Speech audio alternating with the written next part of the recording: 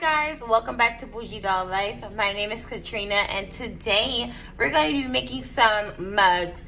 And on top of us making mugs, we're going to make boho theme mugs with really cool designs. So I got these scrapbook papers 6x6s from Amazon. I will link it in the description box down below. I absolutely love the designs of each one of these scrapbook papers. So I was like, I really want to make mugs out of them for my dolls, because the mugs that I made before, they're okay, but you know, I want something new and more my style. And also we have another project coming up this week that is really big and it does incorporate these type of patterns. So let's go ahead and get started. So first I drew the lines on the back of each one. So I pretty much measured it down to be about 2 centimeters, and this is 6 inches across because each paper is 6 inches. So I'm just gonna go ahead and cut out the 2 strips of each design that I picked out. Guys, so now I got all my strips cut out. So you guys are probably wondering what this is on the side right here. These are our handles. So to make our handles, you're gonna use a Q-tip and then you're going to wet it. Once you wet it, you're just gonna go ahead and bend it at the middle to make a curve for a handle. And then once you have the curve right here, you're gonna take a rubber band. I have a pack of rubber bands right here. You're gonna take one rubber band and then you're going to wrap it around the Q-tip.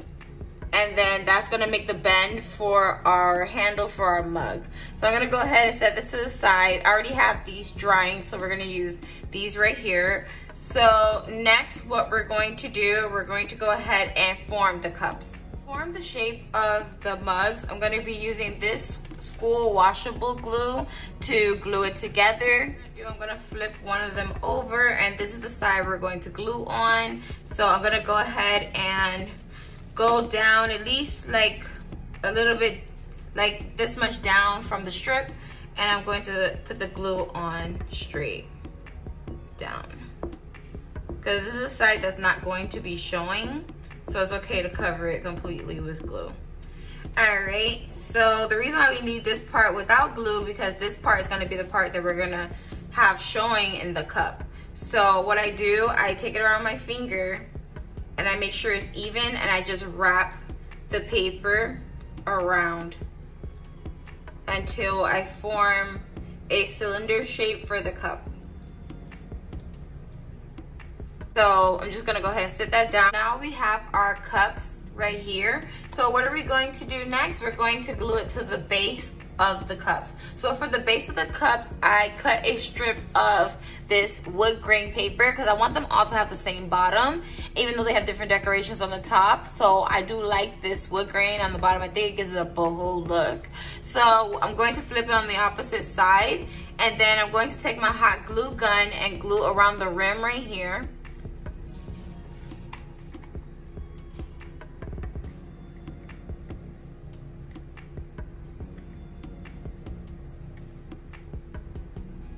All right, and then once you do that, you're just gonna go ahead and glue it right on the paper, just like that. So we're gonna go ahead and glue all of them straight across in a line.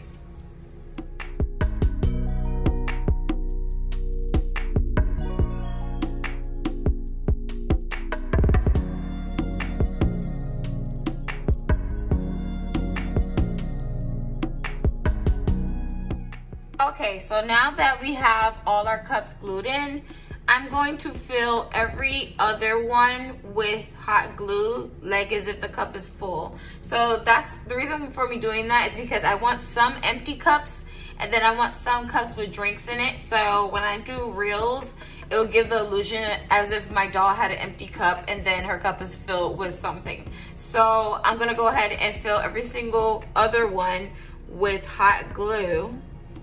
I'm just gonna fill it until I feel like it's full enough to the top. It's dry, I turn all of them to the side, having the line part face me this way. And then I take one of the Q-tips and then I just cut where the rubber band is. And it already formed a shape for the mug to make the handles. So I'm just gonna go ahead and hot glue it onto the mug like that.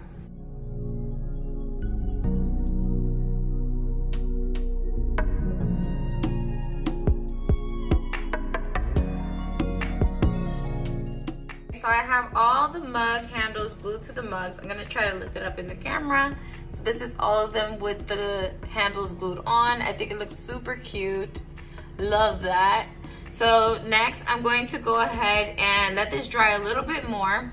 And then once it's dry, we can go ahead and decorate our drinks. So for the drinks, I'm going to make one of them a matcha drink. I'm gonna make another one a tea, and I'm going to make the last one a kind of like a frappuccino with like whipped cream. So for the whipped cream, I'm gonna take my air dried clay, and I'm gonna just take a little tiny piece out and roll it into a ball, and just go ahead and roll out a string shape.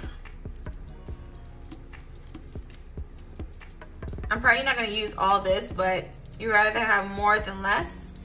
And pretty much I'm going to form a whipped cream shape. You want the whipped cream to sit on top of the cup, but you don't want it to be bigger than the cup because you want to still be able to see the coffee. So I'm just going to go ahead and keep twirling it so I get more towards the center. Okay, just break off the top and just mold it into shape. All right, so now we have a little tiny whipped cream.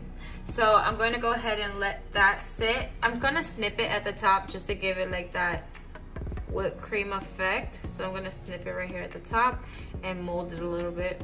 Okay, so now it's like a peak. See how I made that peak for the whipped cream? Looks really good. So I'm gonna go ahead and let that dry. So I'm gonna set it to the side. So next, we're going to make a heart out of hot glue. And we're gonna make the heart to go on top of the matcha. So what I'm going to do, I'm gonna take my hot glue gun and I'm gonna go ahead and pipe out a circle. Like start with a circle and then pull back. So it's like a teardrop, like that. Then I'm gonna go on the opposite side, pipe out a circle and pull back. And then you have a heart right there. So I'm gonna go ahead and let that dry. And then for the tea part, we're going to be using some of these fruits right here. Guys, so the top of my drinks are dry enough to where I can paint it. So for the first one, I'm gonna go ahead and paint it with a kind of like a coffee color. So I'm gonna take this brown with a little bit of this white, mix it together, and then paint in the middle like that. It's okay if it gets on the cup because you want it to look like a beverage. Once this one is semi-dry, I take a toothpick and pick up the leaf, and I'm just gonna place it where I want it inside the tea.